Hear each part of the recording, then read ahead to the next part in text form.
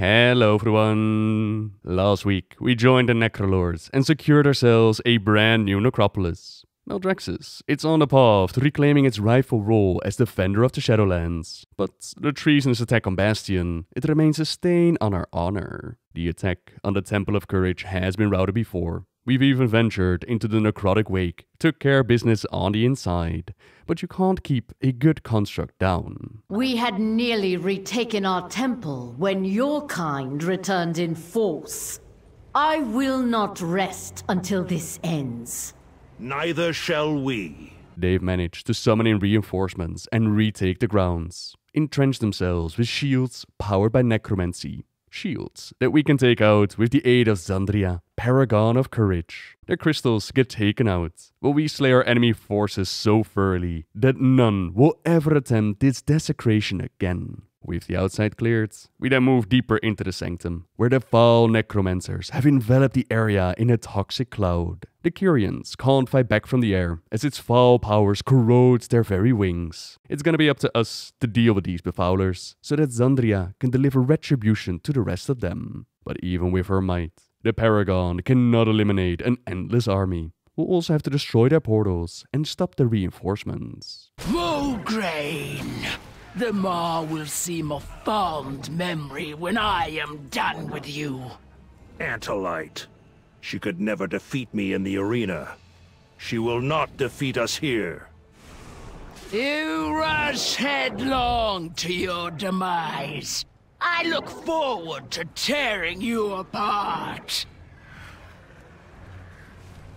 Yet you cower in your necropolis. I will silence your boasting with a single strike! The sky's clear.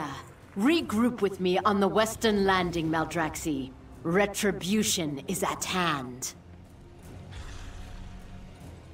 Pathetic little weaklings! You cannot stop the House of Constructs! On me, Maldraxxus! Together we will cleanse this temple! Mark my targets, Maldraxxus. I will smite them with haste. Let the rain of justice cleanse this ground! Sir, we have but one enemy left to slay. Speak to me when you are prepared. It is the way. Enough of your meddling.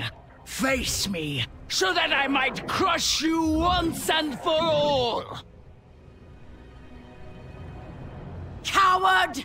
I will rip your carcass from my temple and cast it into oblivion! All of Bastion will be ours!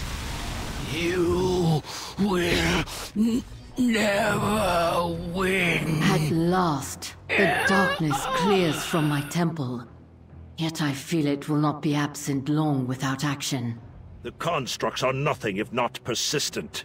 But I swear to the light that we will purge them from Bastion. The Baroness for the House of Constructs has been slain, and victory is ours today. We've proven that honor yet remains within Maldraxxus. But Margrave Garmal, it still stands, so the Kyrians are gonna take some time to regain their strength, while the Necrolords will need some time to prepare their forces. Yet gazing upon Bastion, the sense of honor and purpose that guides its denizens, it has Mograine wonder if the Arbiter made the right call. For the Archon and Ashbringer, the Arbiter's judgment is infallible. She must have recognized something within you that was meant for Maldraxxus. Yet I dedicated my life in service to the light. Is that not what earns a place in Bastion? Walk with me, both of you. Our aspirants shed their memories in the Temple of Purity, but we will follow a different path. Does Maldraxxus not suit you? When I first looked upon the Maldraxxus, all I could see was the scourge that brought ruin to my homeland. The monsters I had sworn to destroy. In time, I learned that they are not the mindless undead I thought them to be. That honor has its place in Maldraxxus. Or at least it did. The memories of your life bear torment in death. Were you chosen for Bastion, they would be deemed a burden. But why was I not chosen? Was my faith in the light not strong enough? Was my soul tainted from the moment I rose into undeath? Light, void, such trifling powers have no purchase here. The Arbiter sent you to Maldraxxus for a reason. One we shall attempt to discern. Meditate on these scrolls, Alexandros. Glean the source of your courage. The reason we are not alike. The light has always been my courage. But I will see what these scrolls reveal. A much more detailed video is available on the channel, but real short for the story of Mograine. Alexandros wielded the legendary blade Ashbringer, earned the title of Ashbringer as well, by literally turning his scourge enemies into ash. Is that Elena? My love, my light. She is still as radiant as when I last held her. To think she'd be forgotten if I... Forgive me. Let us continue onward. A threat that had to be eliminated, so schemes from behind the scenes turned his eldest son against him. He lured his father into a trap, then stabbed him in the back, giving him to the gentle care of Kel'thuzad, who turned Alexandros into one of the 4 horsemen. Renault, my eldest, my demise. His betrayal haunts me, even in death. My son, would this pain be best forgotten? Please, let us move on. Then his youngest son Darien ventured into Necrolord to save his father, ended his undead life and took the corrupted blade with him. From the blade, a voice whispered to him to take him to the Scarlet Monastery, where Renault got what was coming to him. Then Kel'thuzad planned an attack on Light's Hope Chapel. Darien, in a glorious act of self-sacrifice, used the corrupted blade to kill himself. This act, it saved his father's soul, and the light responded, obliterating the scourge, but also now handing Darien to the enemy. He would return in Wrath the Lich King, then step away from Arthas the Lich King, handing over the Ashbringer to Tyrion Fordring, who managed to purge his corruption and shatter Frostmourne itself. Darien, you died to free me from the scourge. And still you stand in defense of Azeroth. I will never forget your sacrifice. Never. My beloved son, I am so proud of you, and nothing will ever take that from me. I believe I understand now. Let us return to the Paragon. The Arbiter saw that your memories are not a burden, but your source of strength. That is why you belong in Maldraxxus.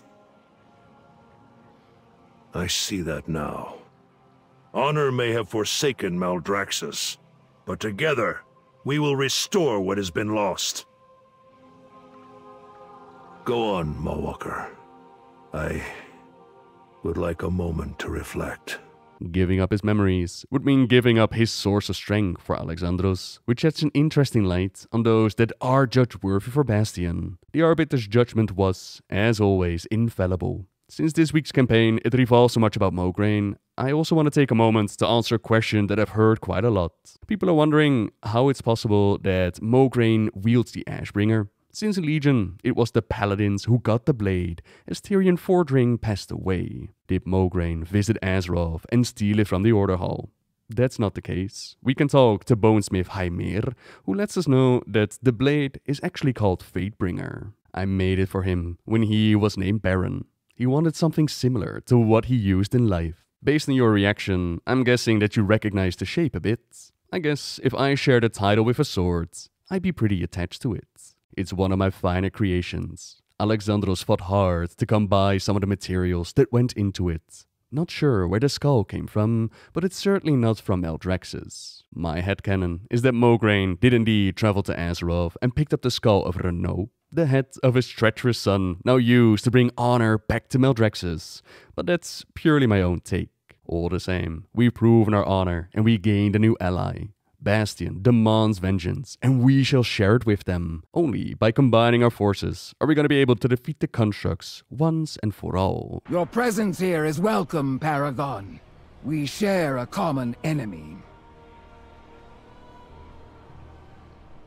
Mograine speaks highly of your leadership and courage, Draka. I am honored to finally meet you. I see the Moorwalker is with you. I trust their choice to ally with you. And with that, we can ally too. The reign of Margrave Garmal ends this day. We shall gather our forces and prepare the Zerachris for an assault. The alliance is secure, and now we plan the attack. A story, an assault that's gonna play out next week for the Necrolords. So, for now, thank you very much for watching, everyone. I'll leave you with another new stay a while and listen. And if you want, subscribe if you like my videos. Maybe even leave a like if you enjoyed this one. And until next time, see ya! Every defeat is a lesson. Your original night elf form was restored in the afterlife, was it not? Why abandon it for one akin to the Naga? When I was Kaldori, I was but a handmaiden to my queen, prized for my beauty and little else.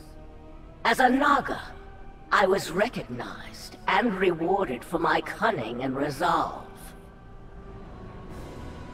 But I could ask the same question of you.